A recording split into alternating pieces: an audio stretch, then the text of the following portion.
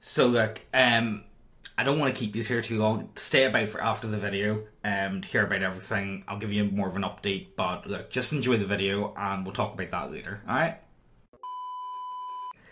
Party full of skeletons successfully stole a merchant ship last session. A few players left, but those that remain are level 3 now. Miraculously, our skeletal bodies haven't been destroyed yet, despite our dysfunctional resurrection hijinks. Still trying to sail in the general direction that our necromancer has commanded us. Trying to find the necromancer to see why they resurrected us. Boat contains several PC skeletons, 2 NPC human teenagers, and 4 NPC cows that we convinced to join us in the first session. We searched the boat for anything useful. I find a crate full of backpacks and start throwing them at everyone. Was tired of carrying all my items stuffed in my ribcage. The rowdy skeleton finds a small alcove with fancy food in it and begins making sandwiches for the teenagers, wrapping them in cheesecloth for the journey. We realise the boat isn't moving at this point because no wind. Party looks around the ship, only find a small rowing oar for the lifeboat. Can't find any long oars, so I have to pass 3 strength checks to rip up a plank from the deck and use it as a makeshift oar. The agile skeleton, instead of helping me, reaches through the gap in the deck to pet the cow. Moo! Here mooing below, curiously in the cargo hold. Sudden urge to let go of the plank and smash his bony arm in half. DM secretly goading me to do so, but I resist temptation. Both me and the agile skeleton finally pry this plank loose. Almost bounces off the boat from the tension coming free, and the agile skeleton is able to jump on it before it topples overboard. Crying, one of the NPC human teenagers finds a fishing pole. She hooks some weird ass yellow fish with tentacles and pulls it up onto the boat. The agile skeleton walks over and instinctively starts stabbing with a shank he made out of his own rib bones. It starts squealing and spitting yellow goo all over but comes to a rest. Some hours go by and the rowdy that was preparing the food decides, fuck it, we'll try and clean the fish. As he is cleaning the fish, it starts writhing and more tentacles start coming out. Gross, JPG. Boots it over the side of the ship. Don't hear a splash. Both me and the rowdy skeleton look over to the side of the boat. Baby kraken fish tentacle hentai monster thing is stuck to the side of the boat via tentacles and climbing up the side of the boat. Sklorp, sklorp. What the fuck is that? Keeps making a sound as it slaps its sticky appendages to the gained ground. Fuck off, we rattled at it as me and the rowdy skeleton start swinging at it with our weapons. I whack it with my hammer, but it grabs onto my hammer and won't let go with its tentacles. Rowdy skeleton starts swinging with his scythe he found below in a crate, but now it's grabbed onto both of our weapons while clinging onto the side of the boat. Getting our asses kicked by a monster the size of a loaf of bread, a tug of war ensues as we try to get our fucking weapons back. One of the other skeletons runs over and decides to chuck a flaming lantern at the baby kraken thing. Skeletal yeet.wav. Lantern flies away off course and lands in the ocean with a plunk. Even the monster stares awkwardly with us. Skeleton panics and goes for another throw. Natural fucking one. Slams the lantern into the side of the boat. Flames lurch up around me and the other skeleton in melee combat with the little monster. God damn it, PC skeleton. You set my fancy hat on fire. I like that hat. Some mother gave it to the person that I stole it from. I shout angrily. Rowdy skeleton's sun hat is now also quite burnt with a few flame licks here and there. The kraken monster screeches at the sudden flames and withdraws slightly. Oh, so I guess this is my fault, huh? Asks the agile skeleton that set everything on fire. Both me and the rowdy skeleton rattle at him angrily. Through our bumbling manic combat style, we have found the monster's weakness. However, I use my free hand to grab one of the torches I had stuffed in my backpack for later, light it from the flames on my own body and start whacking the monster like a fucking piñata. Every time the lit torch smacks the monster upside the fleshy bits, it screeches like a demon and tries desperately to take the torch away from me. Crying, the braver teenage NPC has been helping one of the other PC skeletons use buckets of water to keep the fire from spreading.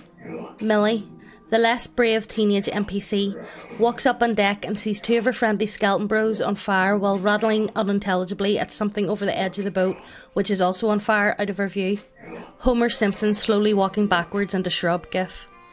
She slowly shuts the door, leading back into the lower deck and goes down, where it's no longer complete skeletal chaos. Next 4 rounds are manic, flinging and swailing at this little kraken bastard, while half of us are on fire and the other half are trying to put out the fire. Agile Skeleton gets the bright idea to grab some lamp oil and chuck it down at the monster at the side of the boat. Poke the monster with my torch and it goes up in crackling flame. Finally lets go of our weapons and falls down to the water. Additionally, the fire is finally put out, while Rowdy and I pat out the flames on our death clothes. Cryan splashes the Agile Skeleton with seawater and makes rude gestures at him for setting the boat on fire. They angrily charade at each other because I'm the only one with an amulet that can talk to human children. I quietly lament over the loss of my fancy hat.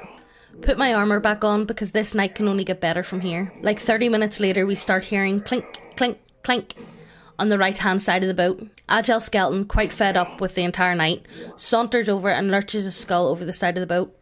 A boat with a metric fuck ton of gnolls are now trying to board our ship from their assault barge. I guess the fireballs may have tipped them off to our location. We're getting boarded! All of us but Millie run to the side of the boat. More grappling hooks land on the deck. Agile Skeleton next to me decides to use the classic chuck a lit lantern at them technique we used against the Kraken.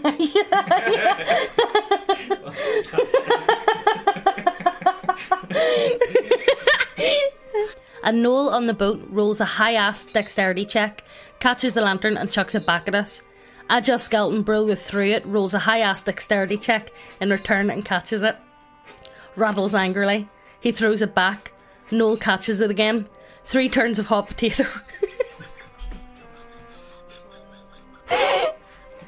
3 turns of hot potato ensue between the skeleton and the gnoll, repeatedly catching the lantern and throwing it at each other until finally the skeleton misses his throw and it lands in the water. Everyone kinda just stopped what they were doing to watch the impromptu lantern dodgeball game. A gnoll is spotted changing currency with another gnoll. Gnolls begin to climb their boarding ropes. I start cutting off the grapples, sending gnolls screaming into the water as they fall. One gnoll misses the water and thumps off the side of the barge. Gnoll laughter heard from below. Another skeleton bro comes up and starts throwing lanterns at the gnoll pirate boat too. I keep cutting grapples. Kyron comes over and watches 2 skeletons chucking lanterns at gnolls as they dodge out of the way. I use my magic amulet to talk to her. We could use some help. She runs off. Comes back with a bigger lantern.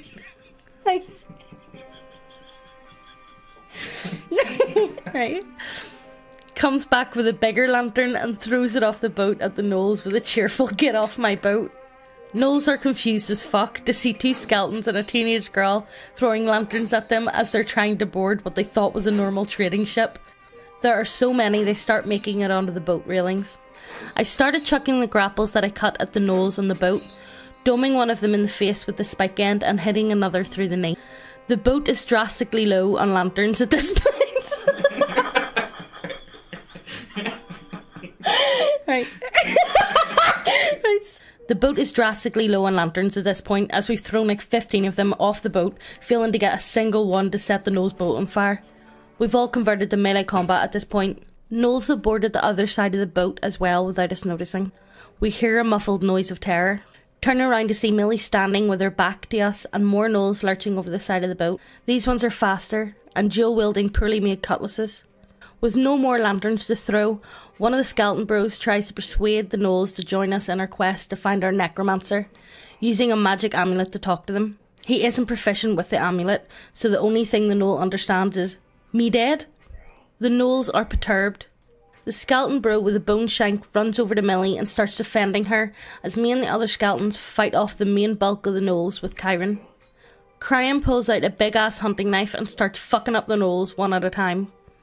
I pull out my fancy ass scythe that I got from the serial killer in session 1 and start one-shotting gnolls left and right, cutting them in half.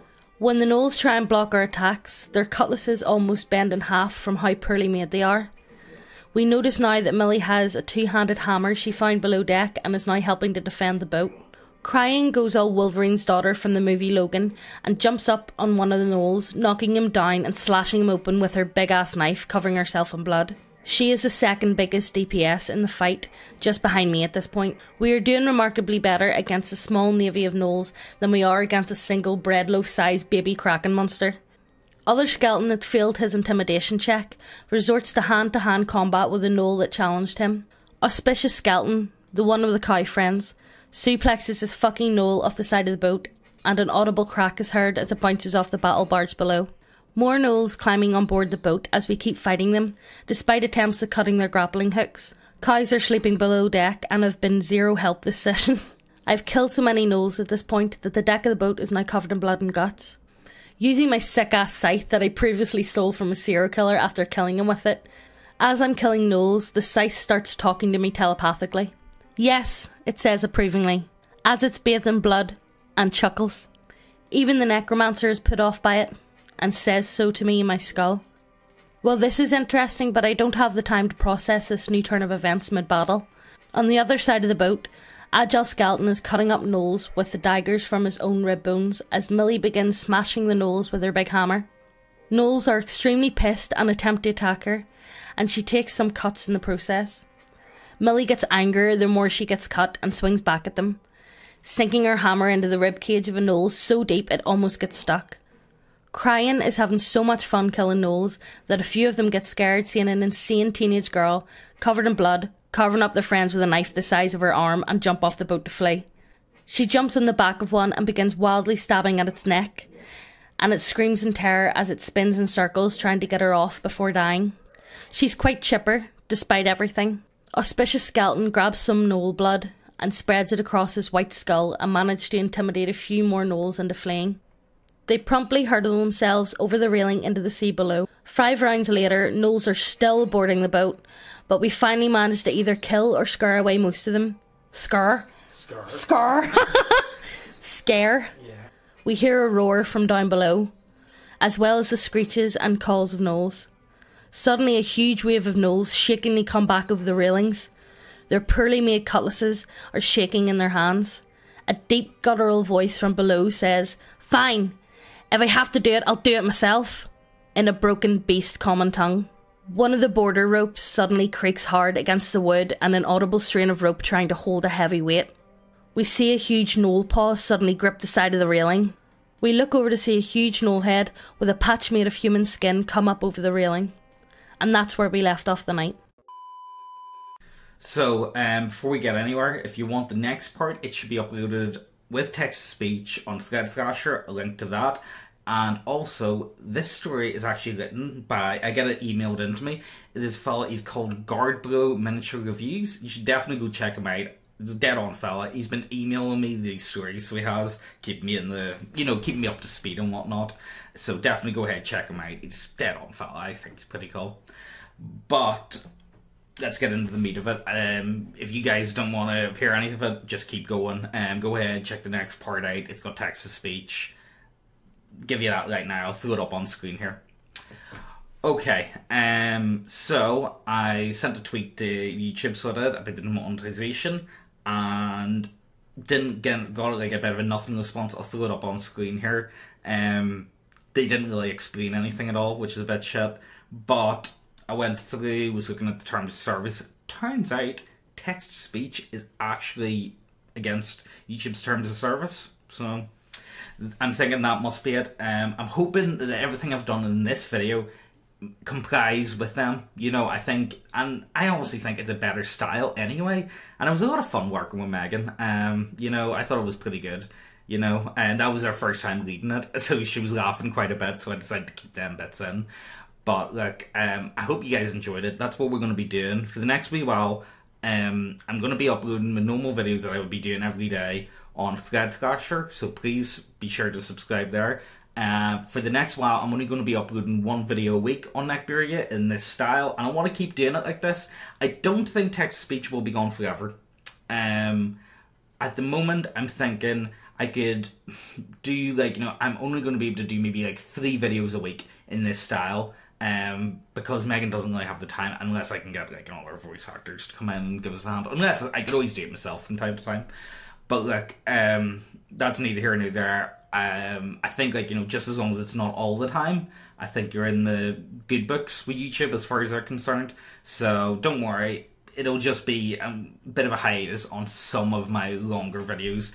For instance, the old Paladin party and stuff like that.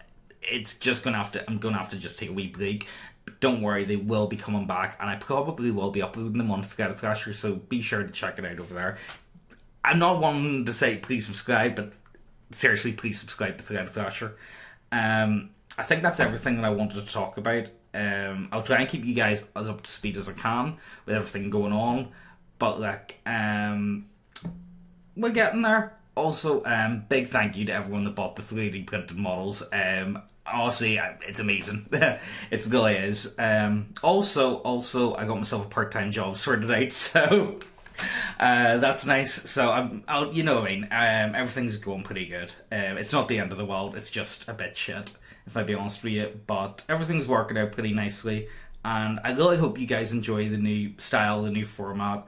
I think it's pretty good. I need to work out how to do it completely. Like, there's still a lot I could do better and improve on, but like, it's a new style, and there's going to be trial and error with anything you do like that. So like, yeah, I think that's everything. So like, as I say, I'm going to love yous and leave yous. Hope you guys enjoy, and definitely go ahead and check out Scout Thrasher. I'm sure none of yous want to hear me ranting on.